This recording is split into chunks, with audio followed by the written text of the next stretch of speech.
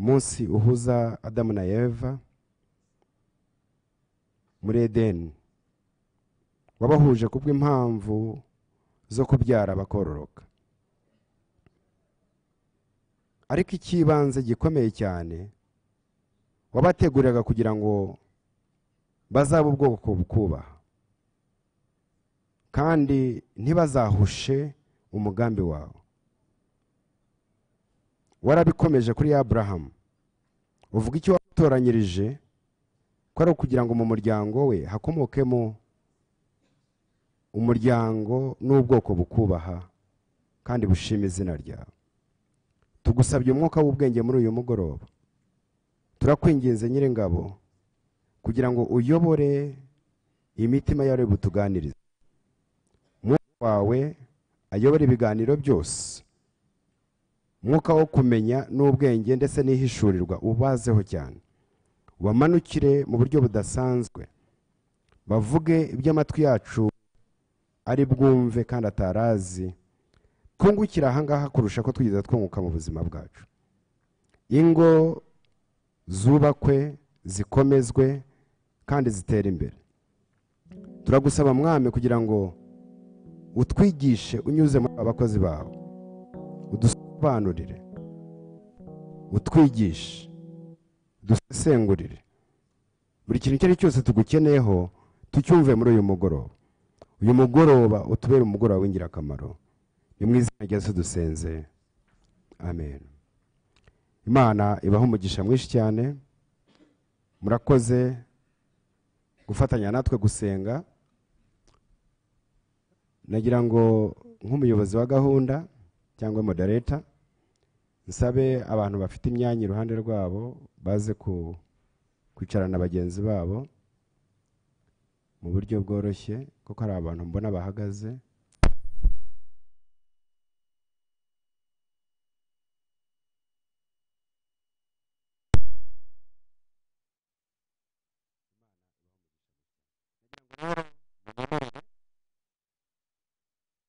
Kandi tubiseguraho ko tutatangiriye igihe twagombaga gutangirira, ariko nanone nta gihe turata cyane. Turagira ngo tuze gucunguza uburyo umwete dukoresha igihe cyacu gisigaye neza nta na kimwe kiri buducike. Imana ibaho umugisha mwinshi cyane. Nagira ngo rero munyemerere nakire Pasiteri Hortense Mazimpaka aze atubimburire ayobore kino kiganiro cy'ibanze kiri butangire. Imana imuhe umugisha mwinshi cyane.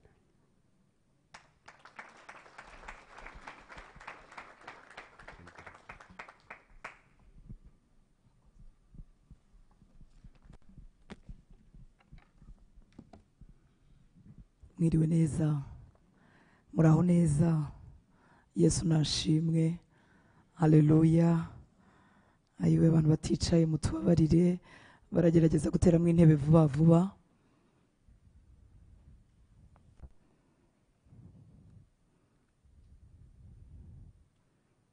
Ngira ngo baba bitije n'izi zacu kuko dufite n'izindi hano imbere. Muratwihanganira. Ngira ngo mu Rwanda cyangwa simbizi ntabwo tumenyereye kuba twavangurika dukore reservation tumenye ngo abantu bazaba ari bangahe. Twabonaga nyine hano turi bakwirwe. Rero mutwihanganire. Intebe ndibaza ko bari buzibone. Imana ibaho umugisha. Reka nongere mbashimire kuba mwaritabiriye ubutumire bwacu. Imana yo mu ijuru ibaho umugisha. Reka nongere nshimire ngo nigeze kubivugaho abagabo bashoboye kuzana n'abagore babo. Nongere saba abagore bari kumwe n'abagabo babo gushimira abagabo babo. Niba wazanye n'umugabo wawe mubwire ngo wakoze kuza.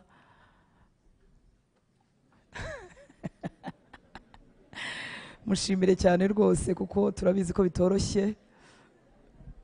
Kandi uzanamusengerere, uzamugurira ifanta cyangwa icyayi. Nanjye wanjye nzamugurira. Bagira inshingano nyinshi n'imirimo myinshi kandi akenshi baba barimo gushaka ibyadutunga, barimo gushaka amafaranga. Rero kuba yemeye kuza kubana nawe, kubana natwe, kuba muri uyu mwanya nuko ari agaciro ahaye umuryango. Nongere nshimire abagore baje bonyine namwe muri intwari.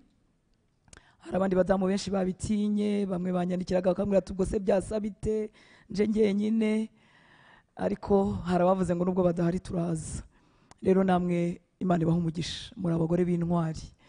Mu bagabo batabonetse harimo abagize akazi, harimo abari mu ngendo, harimo abafite inshingano zitandukanye, bafite akazi gatandukanye katabemerera kuba ahangaha, ariko harimo n'abumva nta n'impamvu yo kuhaba, bakavuga ngo bose ni ibiki batwigisha. Twebwe turi abagabo kandi turabizi kuba umugabo se birigwa ntago byigwa, ariko turahugurana tukaganira, kandi aba ari umwanya mu by'ukuri wo kongera uburyohe mu ngo zacu. Rero Imana ibaha umugisha kandi bagirire neza. Ndimo ndavuga ku bagabo, ariko birashoboka ko hari n'abagabo baje bonyine batazanye n'abagore babo, abadamu bafite akazi, bafite impinja se, bafite ibintu bitandukanye byababuza. N'abo bagabo Imana yo mu ijuru ibahe umugisha. Rero nukuri mwagize neza kwitabira ubutumire bwacu. Ikindi ndashimira Imana yaduhaye uyu mwanya, ikadutiza amagara mazima, ikaduha n'ubu buryo. Imana yo mu ijuru ihabwa icyubahiro, igateza umutima wawe iryo shyaka n'uwo mwete, ukabyemera ukabana natwe ikadushoboza kubitegura. Imana nihabwa icyubahiro. Ndongera gushimira abitanga kugira ngo uyu mwanya ubeho. Hari abantu bitanga bakabitegura, bagatanga umwanya wabo, bagatanga ubutunzi bwabo, bagatanga amafaranga yabo. Tuba twifuza ko twahurira ahantu hasa neza, bikatubera mbese nka sorti, cyane cyane ko harimo n'ababura umwanya w'ibihe nk'ibi byo gusohokana n'uwo mwashakanye. Rero abo bose bitanze mu buryo butandukanye bakadusengera kugira ngo bikunde. Imana yo mu ijuru ibahe umugisha. Ndongera gushimira kandi abashyitsi dufite b'abashumba, abapasiteri. Imana ibahe umugisha.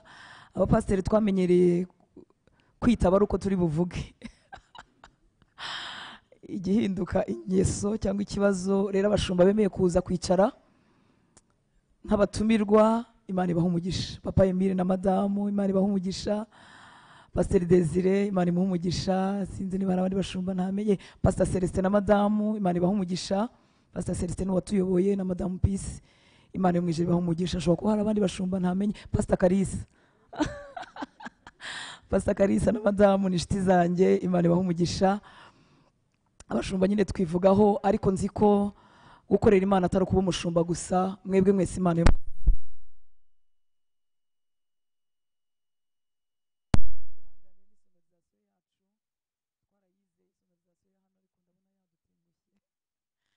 ubutaha tuzishakira iyindi. Rero mubyihanganire, ntabwo bimenyerewe kumva sonorizasiyo ivuga nabi. Ni ibintu bya kera cyane mu makwe y'igihe cyacu muri dote zacu habaga hari ibintu bisamira, ariko ubu ngubu ibintu ntabwo bimenyerewe by'ibintu bisamira. Rero mubyihanganire, ndabizi biryana mu matwi kumva birajenanye, ariko reka dufatanye kwihangana. Igihe batestingaga tutaraza byavugaga neza, rero murabyihanganira. Imana yo mu ijuru ibahe umugisha. Umukozi w'Imana uri butugezeho inyigisho, Pastor Rutayisire Antoinne na madamu ntabwo baraza, ariko bari mu nzira, baraza kuduha ikiganiro cya kabiri. Nabo Imana ibaha umugisha nubwo batarahagera. Undi muntu nshima by'umwihariko, namwe muramwumva, mwamuketse n'umugabo witwa Tumwine Jacob. Ni umugabo udasanzwe Imana iguha umugisha, Imana ikugire neza. Ni umugabo mwiza. Ibyo byose mundebye mwabimenye ko mfite umugabo mwiza igitwenge nyine kiri hafi n'umunezero w'Imana. Imana yo mu ijuru imuhera umugisha. Turabakira abakozi b'Imana. Karibu bakozi b'Imana, Pastor Antoine Rutayisire na madamu, turabishimiye. Yesu abagirire neza.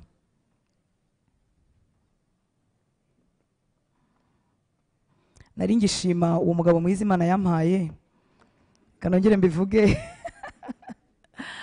ntabwo we avuga menshi, nta nubwo yigisha, ariko aranshyigikira nkabasha gukora uwo muhamagaro w'Imana.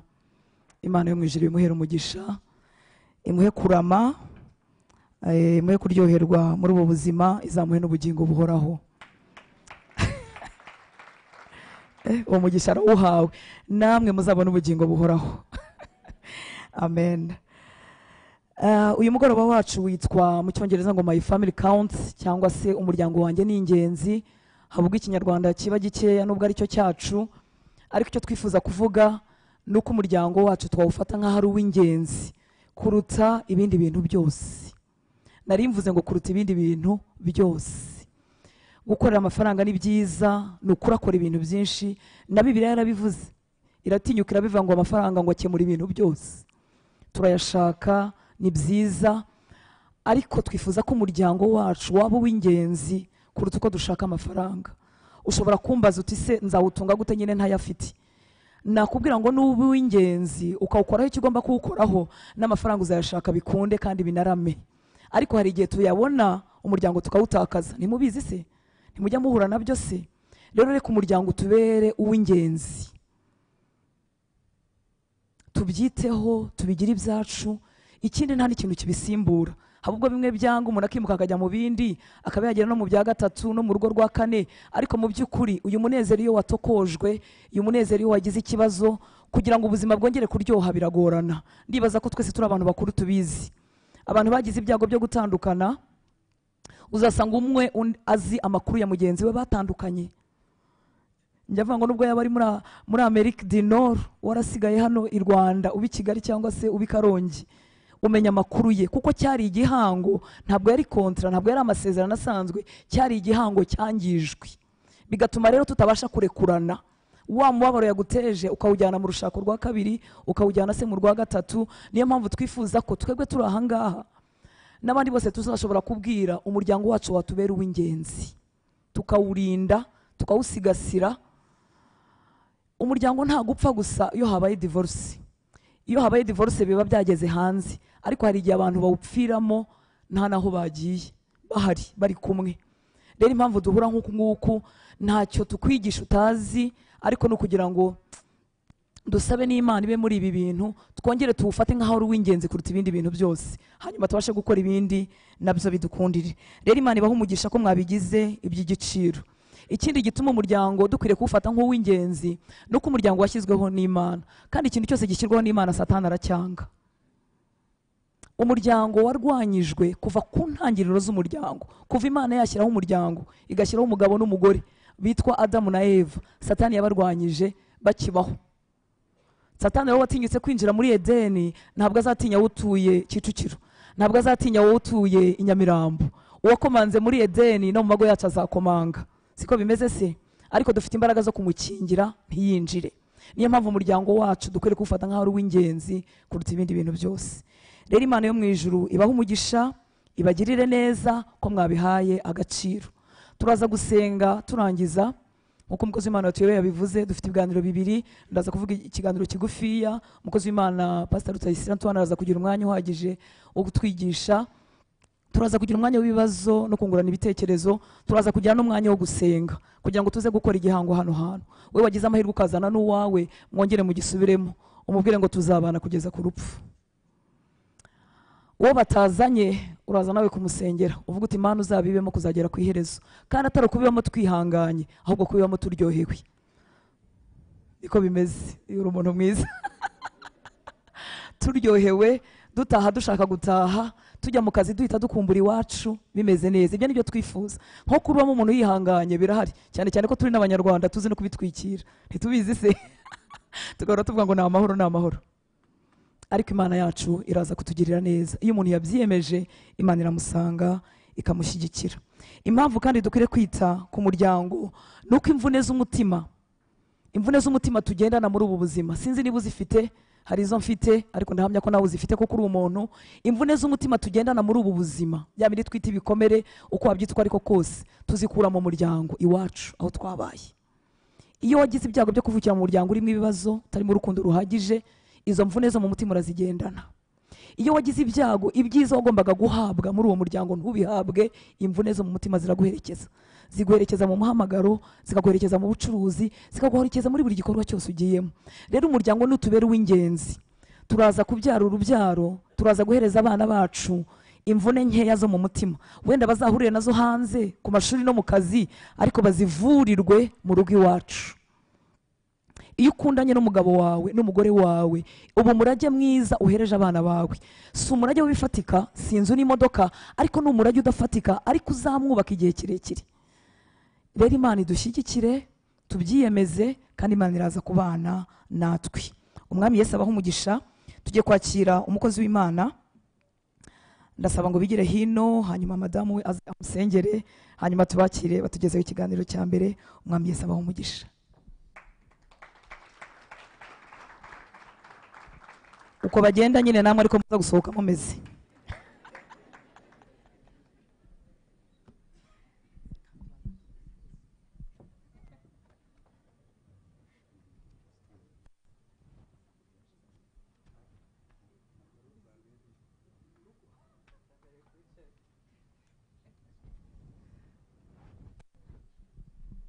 Muraho mwese, Yesu ashimwe.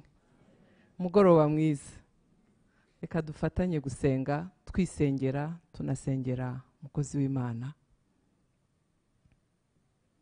Uwiteka Mana yacu, ducishije bugufi imitima yacu. Turi muri iyo hotel, ntabwo twaje kureba ubwiza bwayo gusa, ahubwo twaje gushaka mu maso hawe. Turakwinginze ngo mu maso hawe ntuhaduhishe. Turifuza kuvugana n'imitima yacu, tugiye gutekereza ku rugo rwacu ari urw'ingenzi mu bintu byose dutunze. Ntabwo twabasha kubyibwira ngo tubyumve neza muri ibi bihe bitatworoheye, ariko umwuka wawe wera ashobora kuvugana natwe muri uyu mugoroba akaduhindurira amateka. Dusengeye rero umugaragu wawe ugiye kuvuga ijambo ryawe, nubwo amenyereye gukora uyu murimo, ariko turi imbere y'ubwoko bwawe kandi aba bantu bawe ni wowe uzi ubukene bw'imitima yabo, ntabwo we yabumenya, ariko mwuka wera wowe ureba imitima, ukamenya ibibera mu ngo zacu, ukamenya ibyo dukeneye. Ndakwinginze kugira ngo ubane n'umutima we, ubane n'ibitekerezo bye, ubane n'ubwenge bwe, kandi ubane n'akanwa ke, umwigisha ibyo avuga. Uyu mugoroba ntuba umugoroba usanzwe, ahubwo umugoroba uba umugoroba wo kugendererwamo, umukoresha iby'imbaraga, kandi ubwo ugenderera abandi natwe ntudusige, ukomeze natwe utwigishe, utwereke inzira tunyura, utugira inama, kandi umwuka wawe akomeze kubana natwe muri iyi sare, ndetse tunasohotse agendane natwe mu ngo zacu, akomeze kutubera umwigisha mukuru. Dusabye mu izina rya Yesu, amen. Amen. Muraho mwese. Reka mbanze nsaba imbabazi, nubwo ari umuco abigisha bamwe bagira.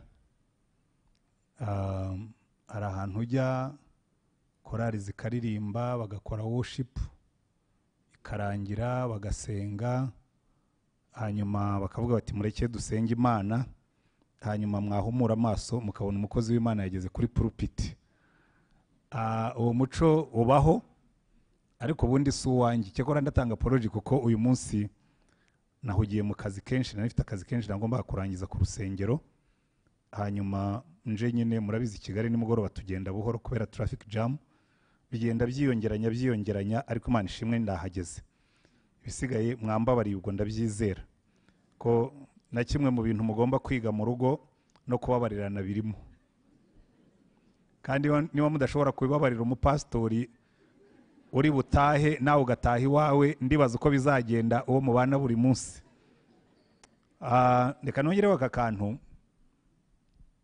Uriya mudamu wanjye twenda gushakana, nabanaga n'ababikira, nigishaga mu kigo cy'ababikira. Noneho umubikira umwe wo mu Espanyol arambwira ati rero ati ntabwo ngewe nigeze nshaka umugabo, atari ko ati mu mibanire y'abantu hari ikintu nize, ati kandi gikora hose. Ati umuryango wubakirwa kuri pillars 3, 3 piliers cyangwa 3 pillars. Arambwira ngo pila ya mbere ngo ni prayer cyangwa prière, kuko haba mu Gifaransa haba mu Cyongereza birakunda. Hanyuma kuri pe ya kabiri ho birapfa, kuko pe ya kabiri arambwira ngo ni partage, gusangira byose. Hanyuma pe ya gatatu ni pardon, ni gusaba imbabazi cyangwa gutanga imbabazi. ubwo rero mwambabariye, naho ubundi naza kuvuga ko muri abantu babi. Amagambo tugiye kwigaho aravuga ngo my family counts. Urumva ndagira ngo mpere mu cyongereza ngaruke mu kinyarwanda ngo urugo rwanjye ni urw'ingenzi, ariko iyo bishyize mu cyongereza bishobora kumvikana hafi neza kuruta mu kinyarwanda. Iyo uvuze ngo my family counts, no mu bintu ukora byose bivuga ngo this counts, ni ukuvuga ngo iki kintu gifite agaciro ku buryo ntashobora kukibagirwa mu byo ndimo gukora. My family counts, urugo rwanjye ni urw'ingenzi cyangwa urugo rwanjye rufite agaciro. Ni ikintu gikomeye cyane, kuko nimwitegereza niba hari ahantu dukora ikosa rikomeye cyane ni aho ngaho. Kuko ndagira ngo uburyo ngiye gutanga iki kiganiro ndabanza turebe umuryango muri gahunda y'Imana, kuko iteka ryose nushaka kumenya impamvu ikintu kiriho, nushaka kumenya uko gishobora gutungana cyangwa kigapfa, ujye ubanza wibaze ngo ariko iki kintu ubundi kiremwa cyaremewe iki. Buriya no mu bindi byose, iyo uguze imodoka, oya imodoka yo ni kinini cyane, benshi bashobora kuba ntayo, wenda nabonye ariko ari nyinshi, benshi murazifite. Buri cyuma cyose uguze, yewe na telefoni izi zigendanwa ndabona arizo twese duhuriyeho, izana n'akantu kitwa manuel de l'utilisateur. Iyo manuel de l'utilisateur ntabwo ari igikora, ikorwa n'uwakoze telefone. Kakubwira ngo iyi telefone kugira ngo izarambe, kugira ngo izamere neza, dore uko ugomba kuyikoresha. Iyo uhinduye ukavuga ngo yewe ngo si uko mbyumva, ngo nzayikoresha uko mbyumva, irapfa. Buriya rero n'urugo, ikintu cya mbere tugomba kubanza kumenya, nuvuga ngo my family counts, ugomba kubanza ukamenya ngo uru rugo ntabwo ari projet y'umuntu. Uru rugo rufite umuntu warutekereje. Oya, iyo mvuze ngo umuntu ubwo nuko migaruye mu bantu, rufite Imana yarutekereje irushyiramo abantu. Abantu bisanze mu rugo ntabwo aribo barutangiye. Iki rero ni ikintu gikomeye cyane. Icya kabiri turi buze kureba ni ukureba umuryango mu mpinduka z'ibihe, kuko biraza kubafasha kumva impamvu rimwe na rimwe ngo zitunanira, ntitunazihe n'agaciro, kubera yuko hari ibintu bihinduka twe ntiduhinduke. Icyo ni icya kabiri. Hanyuma icya gatatu ni ukugaruka mu murongo, guha agaciro ingo zacu. Imirongo bari bampaye munyihanganire ne ko ariyo nibandaho cyane, ariko mbanze nyisome. Baratubwira ngo ubwenge nibwo bwubaka urugo, siyo pastor, kandi rukomezwa no kujijuka. Kumenya niko kuzuza amazu yo muri rwo n'ibintu byose by'igiciro cyinshi n'iby'igikundiro. Ijambo ririmo hano rikomeye cyane ni ubwenge, ni ukumenya no kujijuka. Nicyo turimo gukora kuri uyu mugoroba. Ariko mbere yuko nkomeza, reka mbanze nshimire abapastori rero b'abadamu muri no minsi, sinzi magic bafite. Niba ari ukubera ko ari beza, niba ari ukubera ko yewe ni ubwa mbere mbabwije ukuri, ni ubwa mbere mbonye igiterane kingana gutya muri hoteli. Ntabwo ari ukubabeshya. Ubushize twagiye mu giterane kuri stade, nabwo bari batumiwe na Pastor Julienne Kabanda. Ndeba abantu buzuye stade, petit stade yari yuzuye iminsi ngahe. Ndabona aba badamu bagomba kuba basigaye bafite magic. Ahubwo ni ukuzaturangira umusozi basengeraho, akaba ariho tujya, kugira ngo nidutumira abantu bajye batwibira. Ubwo rero ndagira ngo mushimire cyane kubona yitumiriye abantu bangana batya, yarangiza akantoranyamo ngo abe ari giye ubigisha, nawe akicara hasi. Kubundi iyo umuntu atumiye arigisha nyine, niwe ugomba kugaragara. Ubwo rero Hortense rwose Imana iguhe umugisha kandi izakomeze kuzamure. Icya kabiri, ndashaka gushimira mwese mwaje, kuko muri no minsi nimwitegereza, kuko ubu mu bihugu bikize, Amerika, Uburayi, za Australia, za Nouvelle Zelande, umupasitori barakubwira ngo iyo asezeranije abantu 100 ku mwaka abazi neza yuko 50 muri bo bazatandukana mbere y'imyaka 10. Ntabwo ari kuvuga ngo bazagira amahane, oya, bazatandukana, divorce. None umuntu akibaza ati ariko ni iki kitagenda neza? Hari umuntu ukomeye cyane w'umunyamerika witwa Jack Welch. Abantu rero bize leadership bose cyangwa ibintu bya management, utazi Jack Welch ubwo sinzi ahantu yize. Ni umuntu ni abo bita ngo ni baguru mu bintu bya management. Noneho rero nza gusoma igitabo cye yiyandikiye cy'ubuzima bwe, nsanga yayoboye ikigo cyitwa General Electric imyaka myinshi kugeza igihe yaritayaringiye, yinjira mu mbese mu ba legends, niko basigaye bitwa muri kino gihe ngo ni ba legends. Nabonye n'abajene barafashe iryo jambo ngo ni umulegend. Nawe ni umulegend mu bintu byo kuyobora ibigo. Nsanga yadivorushije 3 ngira ngo bageze ku bwa 4. Naho bishoboka bite ko umuntu ashobora kuyobora ikigo kikunguka yarangiza akananirwa kuyobora urugo rurimo umugore umwe n'abana wenda 2 babaye benshi? What's the problem? Ikibazo kiri hehe? Nibyo ngo duhereho.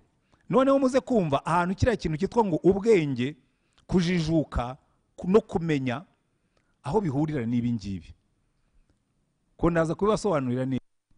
Reka duhere ku mpinduka z'urugo mu mateka. Ubundi iyo witegereje neza, abahanga mu mihindukire y'isi bavuga ko isi yanyuze mu byiciro 3, turi ku cya 4. Cyiciro cya mbere abantu babagaho batungwa no guhinga no gucukura, donc ibyo bitaga ngo ni cueillette. Cueillette nta nubwo kwari uguhinga, kwari ugusoroma no gucukura. Urabona nka Adamu na Eva basoromaga imbuto bakazirya, bagacukura imizi, burya n'ibijumba n'imizi n'imyumbati, bagatungwa mbese n'ibihingwa. Icyo gihe cyo sinzi igihe cyamaze, ariko icyakurikiyeho cyo guhinga no korora nacyo cyenda gusa nacyo, kuko icyo gihe nabwo usanga harimo amatungo ariko harimo no korora. Ariko icyo gihe umuryango wari ufite avantage zikomeye cyane. Umugabo n'umugore bakoraga hamwe, sibyo? Bivuga ngo uyu mugabo n'umugore babyuka mu gitondo, muzare abenshi ni naho twavukiye. Ndetse ko nitegereje nkabona abenshi barimo hano n'abajene bashobora kuba baravukiye mu mujyi, bamwe bavutse amatara yaka, ariko nk'abavukiye mu cyaro ibyo ngiye kuvuga barabyumva. Kuko umugabo n'umugore babyukaga bari kumwe, bagafata isuka bakajya mu murima bakirirana. Bivuga ngo niyo babaga bafite ibibazo babonaga umwanya wo kubiganiraho, kuko babaga begeranye bahinga mu murima umwe, sibyo? Byageza nko mu masaha 5 umugabo akabwira umugore ati manuka ugenda urebe icyo ntegurira ndaje mbe nkubitaho gatoya. Akagenda agategura ibiryo akaza bakabirya, ndetse yabakunda kuryama akamubwira ati giye ngiye kuba nduhutseho gato. Baba bafite n'ibindi bagomba kwikemurira, akamubwira ati ariko hari n'ibyo numva ashaka kunkemurira, rimwe na rimwe bakabikemura. Murumva icyo nshaka kuvuga? Umugabo yabyuka swata akajya mu matungo ye, cyangwa agasubira mu mirima, cyangwa akajya mu kabari kari hafi aho ngaho. Muzarebe no mu cyaro niko biba bimeze, akajya mu kabari kari hafi aho. Ariko umugore akabazi ngo umugabo wanjye ari kwa kanaka, nimushaka ndatuma umwana mubwire ngo hari abashyitsi baje, ngwino ubasange. Iyo periode abenshi niho twavukiye, ariko siho tuba. Munkurikire neza. Noneho etape ya 3, iya mbere kwari ugusoroma no gucukura, yenda gusa n'iya 2 yo guhinga no korora. Iya 3 itangira guhindura ibintu. Iyo yaje mu kinyejana kuva ku cya 15 kuzamura, iturika mu cya 18. Niyo bita ngo ni periode industrielle, igizwe no kwiga, kubera ko imprimerie bari barayikoze mu kinyejana cya 15, bashobora gucapa ibitabo byinshi, abantu bakiga bagasoma bakajya mu mashuri. Ariko icyo gihe higa abagabo bonyine, abagore basigara mu rugo. Buriya munarebye no mu Rwanda kugeza ku ngoma ya no mu gihe cya Habyarimana, nk'abagore ba minisitiri ntibari bemerewe gukora, bagombaga kwicara mu rugo hagakora umugabo. Bivuga ngo abagore baraba dependent, umugabo ari uzana amafaranga, bimwongerera imbaraga. Imbaraga z'umugabo ziba ku ikofi. ni naho muzabona hakura yamvuga ivuga ngo mba nagiye gushaka ifaranga ngo ugomba gutunga urugo. Kubera iki? Haba muri iriya etape ya mbere haba mu ya kabiri umugabo yubahirwaga yuko afite imbaraga, kubera ko afite imbaraga akarinda urugo. Noneho tugeze muri etape ya gatatu aba ari uhahira urugo, hanyuma ubushobozi bwe buriyongera, akumva afite uburenganzira ku bintu byose. Muzabona n'ubundi uretse ko amategeko yo mu Rwanda yahindutse, ubundi sambu yari y'umugabo, amafaranga yari uy'umugabo, abana bari ab'umugabo, umugore yari uw'umugabo. By the way, nuno munsi sindabyumva, kubera ko iyo umugore atandukanye n'umugabo ubundi nta burenganzira umugabo yagombye kugira ku bana, ariko akenshi ngo iyo ari bakuru niwe wasigarana. Ahubwo niko biriya ni akarengane. Umugore yitwitiye abana abamarana amezi 9 mu nda, abonsa imyaka 2, umugabo yicaye hariya nta contribution ashyiraho uretse wenda yo guhaha. Yarangiza wajya muri divorce ngo abana n'abanjye ngo genda usigira abana banjye, wigeze utwita? Siriya ziri biriya nuko jewe ntari umunyamategeko nazabirivayizinga, nkavuga ngo priority ndayiha abagore bajye batwara abana. Wenda wowe utwara ibyo ushaka ariko batwara abana, ku mwana niwe yarabatwise akamubyara. Ariko ibyo n'uburyo bwo kuganira. Ubwo mba ndimo kwambura abagabo ya power irenze yavuga ngo abana nabo umugabo, umugore n'umugabo, urugo n'urw'umugabo, imitungo ni y'umugabo. Ibyo reka twihute, ntabwo nshaka kubatinza, reka ncunge igihe cyane ntaza kugikoresha nabi. Noneho tugera kuri etape ya 4 kandi iyo nishya cyane. Etape ya 4 yaje ejo bundi mu kinyejana cya 20 nko muri za 80 na iyo bita information era. Icyo gihe haje ibintu bya interinete, hatangira kuza ibintu by'isakazamakuru ryihuta, ku buryo ya mindset y'umugabo uzi ko afite uburenganzira busesuye wenyine yatugumyemo. Noneho mukibaza ngo kuki ngo zisenyuka? Icya mbere, iyi information era yazanye ibintu bikurikira ngira ngo mwiteho mwumva aho bitugorera. Noneho tuze kugaruka kuguha agaciro ingo zacu. Icya mbere, noneho umugore n'umugabo bose bajya ku kazi. Noneho umugabo arabyuka mu gitondo akagenda n'umugore akagenda. Icya kabiri kiyongereyemo ni transport yihuta no gukora kure y'urugo. Bivuga ngo umugore araza kugenda ajye gukora Rusizi, umugabo akora Kirehe, urugo ruri i Kigali. Ntimujya mubibona? Izo ni zimwe mu ngaruka z'iyo information era. Ubundi umugabo yajyaga kure, umugore agasigara inyuma, ariko noneho umugore yasigaye ajya kure. Ahubwo noneho ho bigiye kuzaba bigoye cyane mu Rwanda, aho harimo kugenda basaranganya ibigo. Umugore ashobora kuzisanga yagiye, kuko kudatekereza ku bihe turimo bituma dukora nabi. Ndaza gukomeza kugaruka kuri ariya magambo. Noneho iyo situation ifavoriza ibintu byinshi. Ikindi kiyongereyemo, hano meza yose hari utuntu tw'umukara twitwa telefone. Izi telefone ni umugisha ariko ni n'umuvumo. Kubera iki? Uko zitworohereza kuvugana n'abo dukunda, ni nako zitworohereza kuvugana n'abadusenyera. Ubu ngubu isi yadusanze mu rugo, ntabwo tugombera kujya kuyishaka kure. Ushaka kureba porunogarafi ayigendana mu mufuka. Bivuga ngo ibyiza n'ibibi noneho byaraje bidusanga. Wa mugabo yagiye habaye abagore, ntahandi aho wa mugore yagiye hari abandi bagabo. Infidelite zikiyongera. Siko bimeze? Iyo niyo si turimo uyu munsi. Ahubwo twebwe icyo tugomba gukora ni ukuvuga ngo mu bintu byinshi dufite tugomba kubonera ingo zacu umwanya.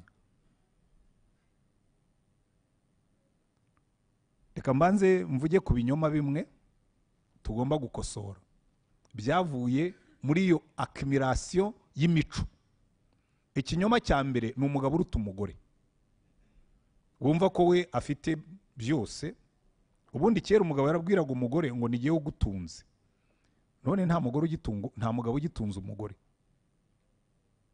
Oya, ushobora kubwira umugore ati nigigutunze, akamubwira ati ariko reka tubyumve kimwe, urahaha nanjye ngahaha, nta mpamvu yo kunyirataho. Siko bimeze? Bikubwira ngo autorite yacu nk'abagabo imwe twaheshwaga n'ibintu twarayitakaje. Kujijuka, kumenya autorite yacu noneho tuzayikura hehe? Buri ikintu nkundira Imana, ubundi autorite yanjye ntabwo iva mu mafaranga mfite, nta nubwo iva mu mbaraga z'igipfunsi cyanjye. Uriya ntabwo abantu barabona Zakayo. Zakayo ndamukunda cyane. Abantu benshi bamubonamo umukoresha w'ikoro, ntabwo bamubonamo umugabo tout simplement. Zakayo yarabanje agerageza kwihesha agaciro akoresheje ubundi bihesha agaciro abagabo. Icya mbere baratubwira ngo yari umukoresha w'ikoro mukuru, yari yarazamutse mu ntera, ntabwo nzi inzira yanyuzemo. Ashobora kuba yaratanze ruswa kuko nawe yari azi kuyirya, ashobora kuba yarakoraga cyane, ashobora kuba uko yagezeyo sinkuza, ariko ikigaragara yari umukoresha w'ikoro mukuru. Icya kabiri baratubwira ngo Zakayo yari umukire, yari afite kashi, aho yazikuragaho turahazi. Uretse no kuba umukoresha w'ikoro mukuru, turabizi neza ko yaryaga ruswa, nawe arabyiyemerera. Agaciro ke yari yaragashakishije, agashakira mu myanya, agashakira no mu butunzi, arakabona. Ariko agezeyo asanga kari empty, nta kirimo. Yajya arungurukamo agasanga ni igihwayihwayi. Arabati ngomba gushaka kandi gaciro, akangaka ntabwo kari satisfying. Reka rero mbabwire, burya abagabo benshi ni barumuna ba Zakayo. Umara igihe kinini urimo kugerageza kuimpressiona umugore wawe kubera umwanya ufite. Umara igihe kinini urimo kugerageza kumwimpressiona kubera amafaranga uzana. Hari nabo njya nkosora nkamubwira ariko ushobora kuba ubyibeshyaho, ngo abagore bakunda amafaranga ngo ni nkamenya wari ushobora kuba ubyibeshyaho, aza kugushaka simpamya ko aricyo cyamuhagurukije cya mbere. Nacyo gishobora kuba kirimo ariko sicyo cya mbere. Kuko iyo uba ufite amafaranga ntumukunde ntiyari kuza. Unamutwara amafaranga wayakoreshaga ngo umwereke ko umukunda. Siko bimeze? Bigeze aho wibwira ngo nuyamusigira yonyine wowe ukigira aho ushaka ngo bizaba byatunganye. Ntabwo ari byo. Buriya Zakayo yageze baravuga ati ariko ndabibona agaciro kanjye, iyi position, hari ibyo yampaye, hari n'ibyo amafaranga yampaye, ariko I'm not satisfied. Ntabwo nyuzwe. Iyi si yuzuyemo abagabo benshi batanyuzwe, bafite positions, bafite amafaranga ariko batanyuzwe. Kubera iki? Barashakira hatariho. Kandi regrettably umuntu abyicuza nyuma. Muzasoma ibitabo by'abakozi b'Imana, nusoma igitabo cya Billy Graham, Just as I am, nusoma icya Festo Kivengere, yahaye ubushobozi bwo ngo kimwe cyonyine nanjye naniye. Noneho ngiye kwinjira kuki igukanu nyuzwe. Narabyinnye pe, amafaranga ye ku mufuka byutse, mbese ibintu byinshi ukabara. Abana ariko ubuzima ntabwo ari bwo. Icyatumye bikora gutyo kwaro kugira ngo habeho urugo Imana igendamo. Urugo Imana igendamo. Murambibwira abagabo nkabibwira abagore, muri no siècle turimo aho umugabo akora Kirehe, umugore agakora Karongi cyangwa Rusizi, ikizabuza umugabo guca inyuma umugore, ikizabuza umugore guca inyuma umugabo nuko aba afite Yesu. Genda cyane, murambibwira uriya mugore wanjye turasazanye tugiye kumarana imyaka 30, namubwiye nti ntuzigere uhangayika ku bwanjye, kuko ikizambuza gusambana si ubwiza bwawe, ikizambuza gusambana si isuku ugira, ikizambuza gusambana si uko uteka neza, ikizambuza gusambana nuko Yesu avuga ngo ntuzahemukire umugore wawe. Niba mushaka kubaka ingo zikomeye, nimuve mu madini, simbabwira kuyasohokamo, nimuve mu madini y'imihango, mwinjire muri Yesu. Kuko waba wo kwa padiri, waba wo kwa pastori, waba wo kwa apostle, waba wo kwa prophet, udafite Yesu uri umunyedini gusa. Kandi idini ntabwo ari izatuma ibyawe bimera neza. Mwambwiye ngo amen. icyo nicyo cya mbere. Pepesi ya mbere y'Imana mu kurema urugo rwagombaga kuba urugo rurimo Imana, urugo ruzirikana Imana, urugo ruzana Imana at the center, urugo rufite indangagaciro zubakiye ku Mana.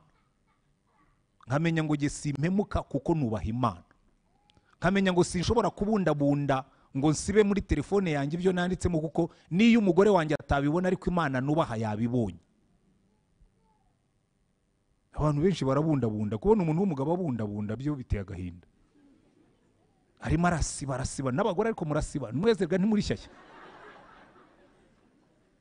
Ujya kubundabunda wagiye wemye muri Yesu. Icyo ni icya mbere, reka nihute.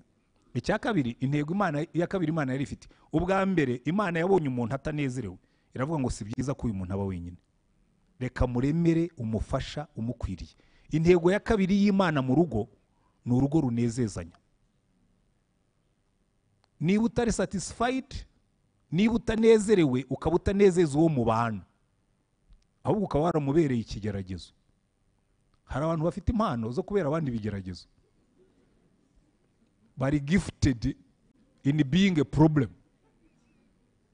Aho ageze hose akaba ikibazo, iteka ryose akaba ikibazo. Ariko rero mbere ikintu umuntu yigira miserable. Reka nsaba abantu bari hano bose, ibyo ari byose ubwo mwaje nuko mushaka kubaka. When you make your wife miserable, nawe uryama muri miserable. Iyo ubabaje umugore wawe ntuzambeshye ngo uryamunezerewe. Ariko hari abantu wumva kumva babigize intego, ababura ngo nzakubabaza, akanabivuga ngo jewe ngo nzakubabaza. Kasi umuntu ugambirira kubabaza undi akanabivuga, akabivuga, akamubabaza, nawe akarara ababaye. Buriya iyo uhushije intego y'Imana yo kunezeza uwo mwashakanye, burya ni inkota ifite amujya abiri, uramutema nawe ukitema. Iyo atanezerewe nawe ntunezerwa, byoroshye gutyo. Warangiza rero nyanseka, hari igihe umugabo aza mu biro, nangiye kuvuga ngo ntibizabuze kuza kundeba, mubiretse mwaba munyorohereje imitwaro n'imiruho. Hari igihe umugabo aza tukicarana akambwira ibintu, akambwira ukuntu umugore atamukorera ibi, atamukorera ibi, atamukorera ibi. Nkamubwira ariko wowe wabanje ukandondorera ibyo umukorera. Kandi n'abagore nabo ni kimwe, it's reciprocal. Hari inkuru nkunda cyane, ngo umugabo yakundanaga n'umugore we, umugore akagira imisatsi myiza miremire, umugabo akagira isaha itagira urukoba, itagira shene.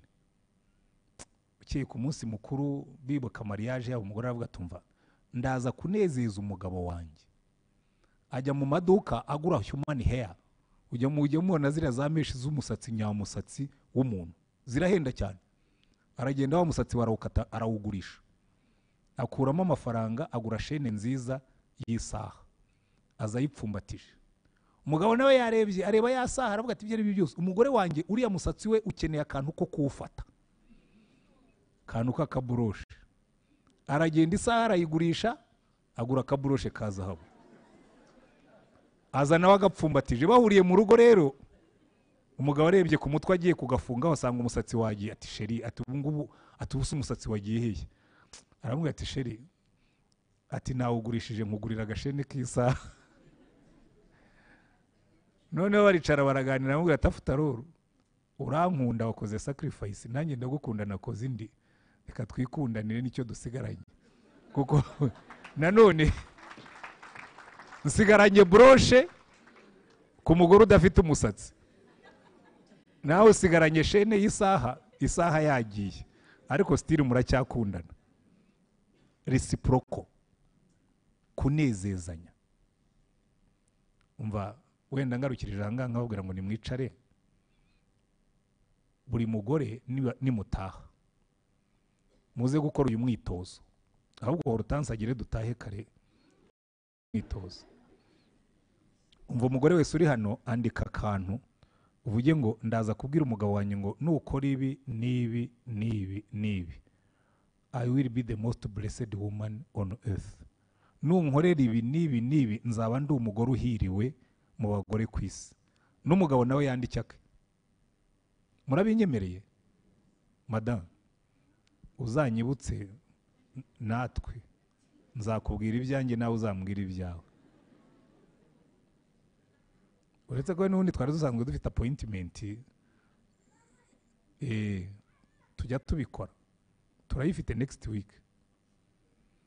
Ubwo imirimo yose azaba ari muri konje, nanjye nziyaranja ibyo ngira byose mbihigike, hanyuma tujye on our own. Ambwire ibyo ashaka, nanjye mubwire ibyo nshaka, sibyo? Kuko Imana yaturemeye kunezezanya. Amen. Warebye ukuri iruhande ukamubwira uti vuremo.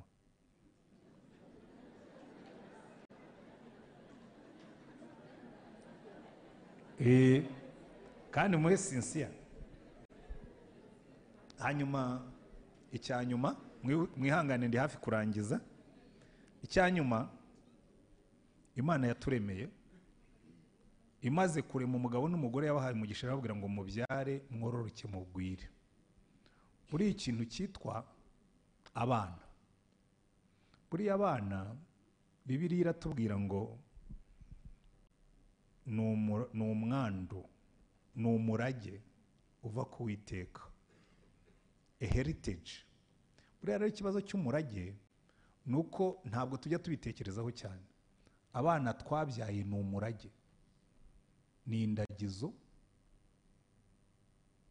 tugomba gusiga inyuma, bakarenga aho twe twageze. Bakagira bate? Bakarenga aho twe twageze. Umuhungu wanjye umwe ni umuntu uzi kuvuga cyane, yarambwiye ngo daddy, ngo waraduhimye, ngo ariko ngo tuzakuramo esheke, ngo iyo ukora ukageza kuri masters, ngo nibura twe twari kurwanira kugira doctora, ngo none waragiye urifata ugira masters ugira na doctora, ngo biradusaba kuzagira ebyiri kugira ngo nibura tugire kuri level. Ndavuga ntoya, mwebwe hari ibyo muzagira jewe ntabonye, ariko icyangombwa si ukurushanwa. Ntabwo umwana barushanwa n'umubyeyi, ariko umubyeyi agomba kubera umwana icyitegererezo to get higher. None reka mbabwira ikintu, iyo urebye imyitwarire yawe, imagine abana bawe bagufashe nk'icyitegererezo, ibyo ukora akaba ari byo bazakora,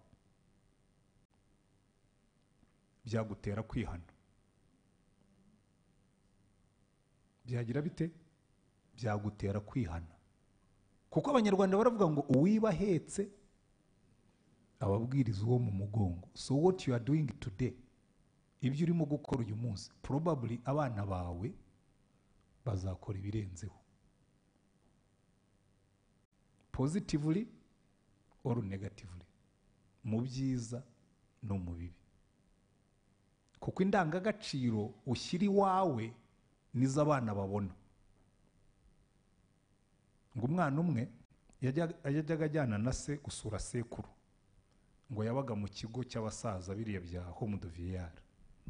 Noneho se iteka ryose yabashajishije amakote, amakositume, amashati, akabishyira muri bag akabishyira se. Noneho bukeye nawe aza gusaza, uwo mwana rwose yari yaramwitayeho, ariga aranakomera agera hejuru. Umunsi umwe rero aje kumusura, nawe amuzanira amakoti ashaje n'amashati ashaje. Arambwira ngo mwana wa, ngo nibyo naguciriyeho byose na investment nagukozeho, ngo this is how you treat me, ngo kuni kumfashe. Mwana aramubwira ati ariko daddy, ati iyo wajyaga gusura papa wawe nabonaga ari kubikora.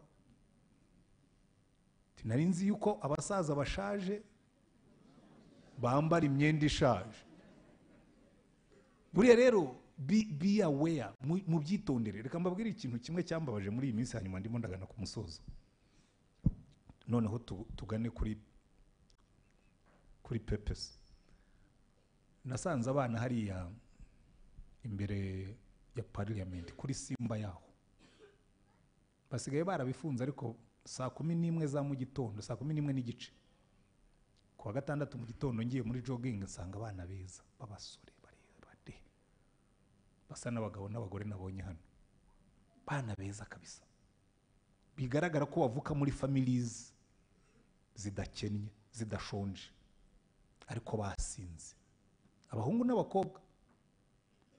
Ndabareba numva agahinda karamfashe, ndahagara ndabwira ariko sha ntubu ni ibitwaruye koko, ubu nimwe tuzasigira iki gihugu? Abana barandeba, umwe arambwira ngo pastor ngo nuko bimeze sha nuko bimeze.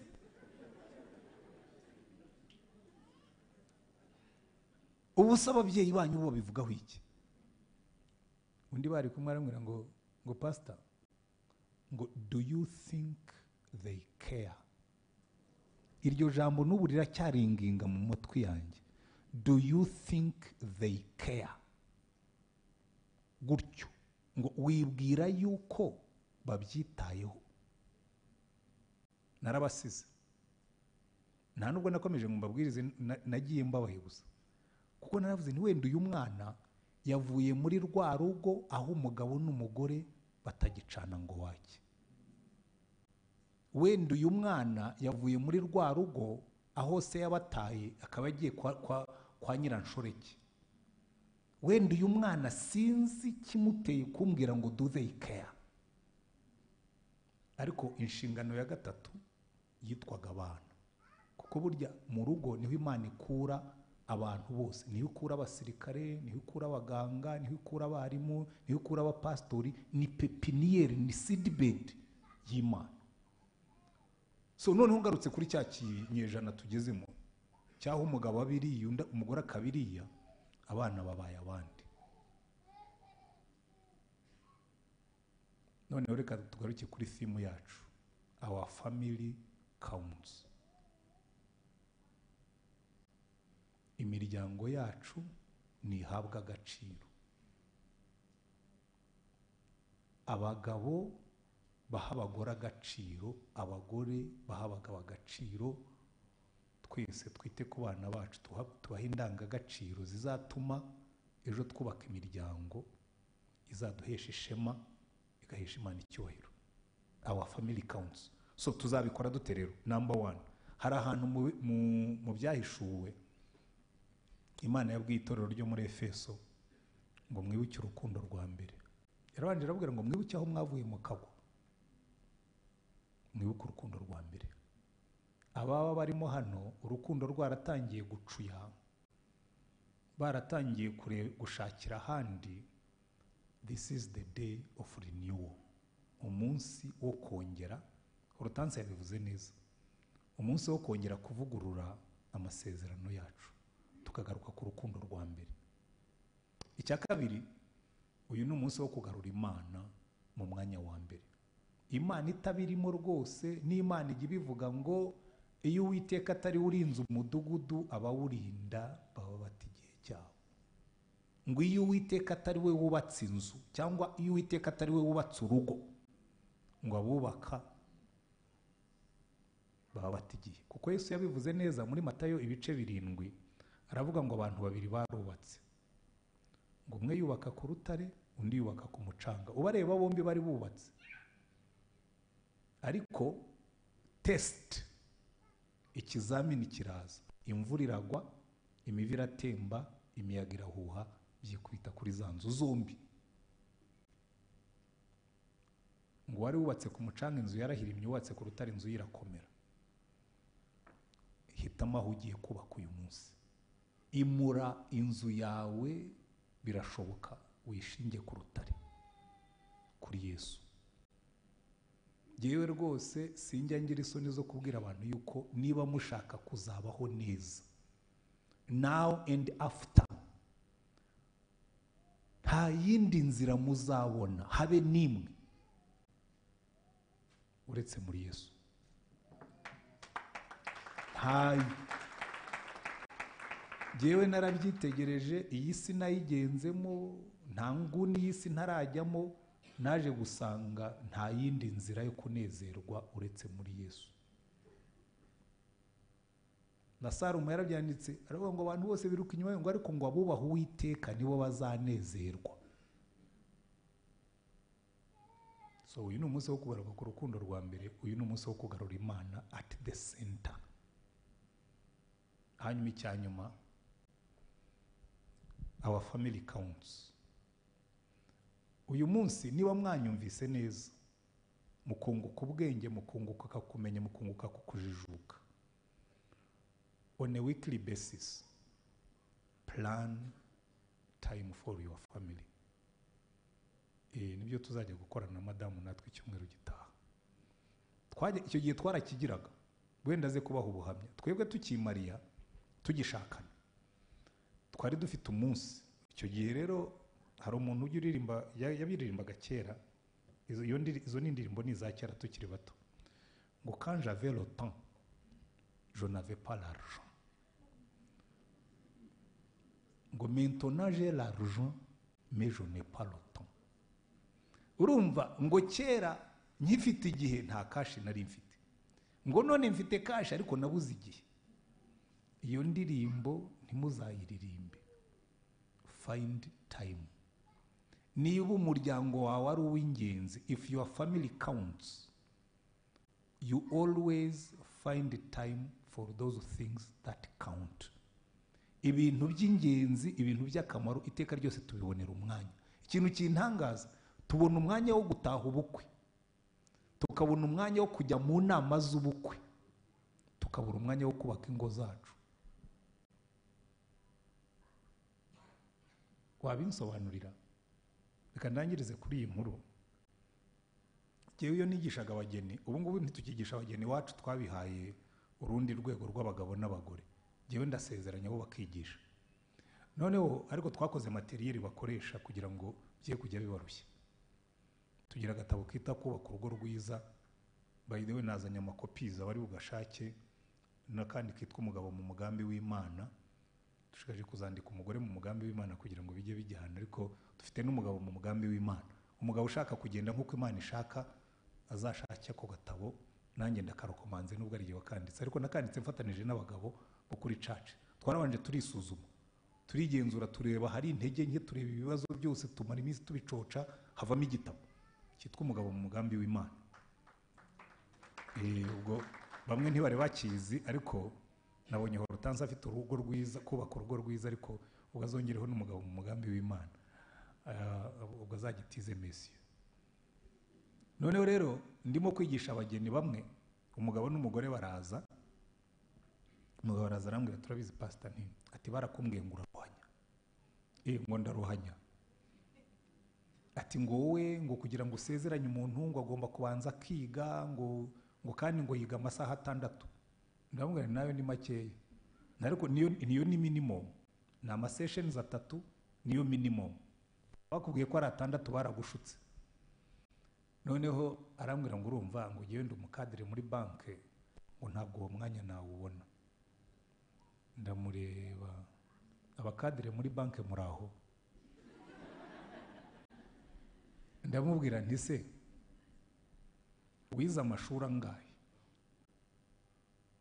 Ati nize primaire imyaka 6, niga secondaire imyaka 6, ati mfite mu BA, ati ubwo byose biteranyije ati ni 18. Wize imyaka 18? Ati kugira ngo ukore muri banke? Ati none se nurwara uzarwarira muri banke? Atoya. Ubu sugize ibyago ukagira stroke, banke yajya gucunga mu kagare? Atoya. Abana bawe se bazarererwa muri banke? Atoya. Nugera ku myaka 60 se uzaguma muri banke? Atabwo nayo ntituyigezaho. Ati batwohereza hakiri kare mbere y'iyo ngiyo. Sasa wize imyaka 18 kugira ngo ukore muri banke, urwari kakwirukana, wabyara ntuhakorera ibirori, warera ntikurerera abana, none uransaba ngo nkwihe isaha imwe nkwigisha ukuntu umuntu yubaka urugo, aho azanezererwa, aho azabyarira, aho azakorera retirement, aho azapfira bakamuherekeza. Wabonye ko umuntu wese upfuye bamucisha mu rugo. Ndamubwira ntumva rero igihe wese nabishobora, genda ushaka undi muntu wo kugusondeka, igihe wese ndi bubikore. cyakora yambereye umwana mwiza, aramubwira ati se ko nshaka ko ari wowe uzansezeranya, ndashaka ko uzabwiriza rwose mu bukwe bwanjye. Rero ubwo ubishaka, ushaka inka ryama nkazo, ubwo uremera wige amasaha 6. Arayiga. Turangije yambereye umwana mwiza, aramubwira turabizi pastor, ati yomba nzi ko ari biri uzatwigisha, ati nari kukubwira ukaduha 12. Ati kuko nungutse ibintu byinshi. Ubwo yari amaze kudefanda projet y'umuryango we, kugiye wabona igishaga bose bakora, ariko n'ubundi ku rusengero wacu turabikora, gukora family project, ukandika vision y'urugo rwawe, ukavuga ngo dore urugo ngiye kubaka uko ruzaba rumeze, dore ibyo tuzakora kugira ngo twubahe Imana, dore uko tuzasenga mu rugo rwacu, dore uko tuzasoma ijambo ry'Imana, dore uko tuzubahisha Imana ubutunzi bwacu, dore uko tuzadevelopa communication kugira ngo tujye tuganira, tuvugane ibibazo tubikemure, dore uko tuzacunga amafaranga yacu, dore uko tuzarera abana bacu nabo tuzabyara uko bangana, dore uko tuzita ku muryango mugari n'ibindi byinshi. Bandika project bakaza bakayidefanda nk'udefanda memoire. Nta banyaremera barimo hanura ngo bambere abahamya yuko ntabeshya. Barahari nababonye. Harimo muri aba bamanitse harimo nabigisha bakoresha ibyo ngibyo. Ntabwo ari giye ukibikoresha. Kubera iki? Be serious about your home. Shyiramo imbaraga mu byo planinga byose. Ikintu kimbabaza nuko benshi bameze nk'uwo Jack Welch nahoze mbabwira, bazi guplaningira ibigo, bazi guplaningira amashuri, bazi guplaningira ibintu byose uretse wabo. Your family must count. Imana ibahe umugisha. Ubwo